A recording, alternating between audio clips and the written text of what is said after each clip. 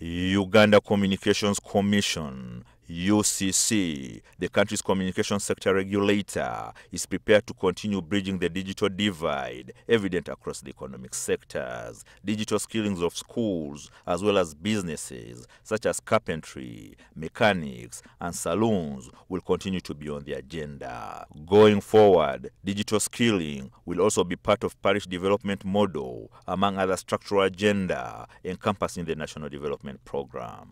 So what we sought to focus on is connectivity and skilling. And again, skilling, looking at the different categories. We have the youth, because we have a highly youthful population. How do we empower them with skills that can help them create employment for themselves?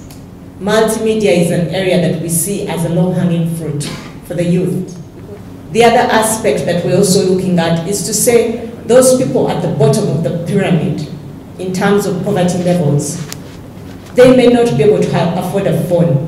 How do we put a gadget, at least one in every household? This will be actualized using part of MTN's Uganda 36 billion shillings check written to UCC's Universal Service and Access Fund, established to bridge the digital divide in the country. I think the more important thing is just to continue to emphasize our unwavering dedication and commitment to ensuring that every person, and even those who are disadvantaged, either because of their economic outcomes or the areas where they live, are able to bridge the digital gap and the digital divide and able to access telecommunication services. All telecom companies operating in the country are required to pay a statutory 2% levy on their annual gross revenues to the fund administered by the UCC. The 36 billion shillings, therefore, which is an equivalent of 2% of the telecom company's annual gross revenue,